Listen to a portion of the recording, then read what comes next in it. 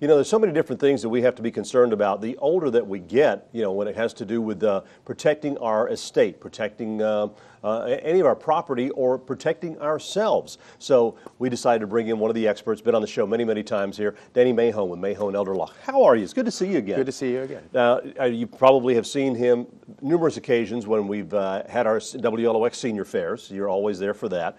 And so talk about, if you would, why choose you and what are the different fields that you do cover? Sure. Well, one of the things is that we're one of the few firms in the state that focus primarily on elder law issues. Elder law issues being estate planning, Medicaid planning, long-term care planning, veterans benefits, special needs. What I say is that we focus our practice on seniors, those with disabilities, and their families. And so we can't help people with various aspects of the law, but what we can help them with are the elder law issues. And that's one of the important things too. I mean, you do, as you said, there are different law firms. They'll do this and this and this and this and this, whereas you kind of keep it all into one little tight niche there. So you know you specialize with that, and things change all the time.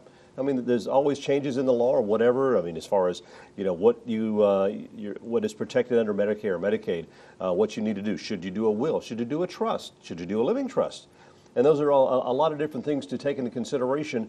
And I guess we really, I mean, people may think I need to wait until I'm older, but that's not necessarily true. No, waiting till you're older sometimes closes certain doors that you can't open again. What we try to do is integrate people's legal, financial, and personal care needs into a comprehensive plan to take care of them. And then if they can't be protected anymore, how do we protect their families? And so what are their goals? What are their objectives? What are they trying to accomplish? And that can start in your 20s all the way through till death. I tell people you should start doing estate planning when you start thinking about it, because by then it's probably a little late. We have different goals and objectives when we're 24 versus 74. Right. So what is it you're trying to accomplish? And just because I have a will in place today doesn't mean it will still do what I want it to do in 15 years or in 5 years. So they should take a look at whatever their estate plan is and update it accordingly. Anytime there's a major life event, a birth, a death, a marriage, a divorce, anything like that, because things change. And so as that changes, anything you're putting into place needs to be adaptable to those changes. Well, let's talk about the difference, one thing, between wills and living trusts. There is a difference between those two. Yes. A will is basically a letter to the judge. Which a lot of people can just go online and fill one of those out. Sure. There are ones online. You can buy them in certain stores. But does it do what you want it to do? The form doesn't answer questions for you typically.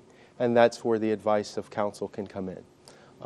I have lots of clients come to see me and they say, well, I'm not sure what I need. And that's great. You're not an attorney. You're not supposed to know what you need. Come and tell me what you're trying to accomplish. Let's talk about what your goals are.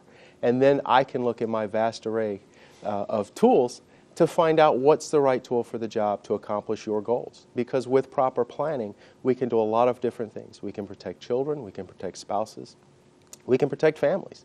But without the planning, it could all be at risk. And one of the major things too is protecting the property that you've worked so hard to get, your entire life. And a lot of people, as you mentioned, at an early age, it's, when you start thinking about it, you start accumulating some property at an early age, and you might want to think of, what if something happens to me, unfortunately, at an early age. You hear of people, sadly losing their lives at a young age accidentally. What happens to their property? What happens to them? Right, and it's all dictated by their estate plan. If they have a will in place, if they have a trust, if they don't have anything, do they have it jointly with someone else? Do they have it in what's called a life estate? How is it set up? So those are the reasons that it's not just as simple as everyone needs a will. We don't know that. And until I sit down and discuss it with them, or they sit down with their counsel and talk to that person to find out what is it that they're trying to accomplish, and is it already set up? They may not need anything. They may already be good to go. But if there are holes or shortcomings, then we can identify those and help people address them to their satisfaction. What are some of the issues dealing with Medicare and Medicaid that people should be aware of, to be concerned with? Sure. The first is the difference in the two. Medicare is a program created by the feds and administered by the federal government. And so it covers certain things like hospital stays. What we say is, if you can recover from it, it's probably covered by Medicare. Medicare doesn't necessarily care how much you have or what your assets are. They care, did you contribute to the program, and did you reach the age that's qualifying? Right now, 65. For Medicare, Medicare is a needs-based program, which means you have to meet the needs requirement for it. They are concerned about what your assets are, what your income is, and there are many programs under the Medicaid umbrella. The one I focus mainly on is the long-term care aspect of it, which is nursing home care.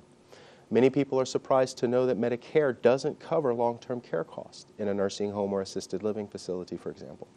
Medicaid may cover the cost in a long-term care facility like a nursing home, but you have to meet their eligibility requirements, which can be very strict. And that is where the question of, will they take my home, or do I have too much, or my assets protected, comes into play. And that's one of the big things, too, when it comes to, if someone is in long-term nursing home or something like that, one of the phrases, can I lose my home? Can I lose my property to pay for this? And their families worried about that, too. Right. And what we tell people is, without proper planning, everything is at risk for the cost of long-term care. Well, we got a couple of minutes left. Let's talk about veterans benefits, if you would. Sure. When it comes to VA benefits, a lot of people know if they served and retired, there are certain benefits they're entitled to. If while they were on active duty they were injured, there are certain benefits they're entitled to. What many aren't aware of is there's a special program under the Veterans Administration called the pension benefit. And that has several things with it. But if you meet their requirements, it's a needs-based program as well. You may be entitled to assistance tax-free from the VA in the form of a check to assist you with your long-term care needs. So that's one of the things that we can help people ascertain. Is it right for them? Again, what are they trying to accomplish, and how best can we meet their needs? And of course, the best thing that you can probably do is to give them a call, your office in Ocean Springs, and set up an appointment with you and come in for a consultation, and sit down and lay things out for them and find out exactly what it is. And one of the things, too, we'll come back on another date and talk about is that you do have, we've got about 30 seconds left, but during the course of the year, you have seminars in different areas of the Gulf Coast. And you can find information on that on your website. That's right. Or they can call and we'll tell them the next workshop that we're having. All right.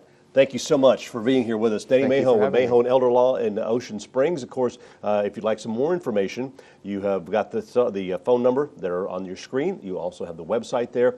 And give them a call. I'd like to set up an appointment and protect yourself, protect your loved ones, because what you have is, well, you want to protect that for as long as you can.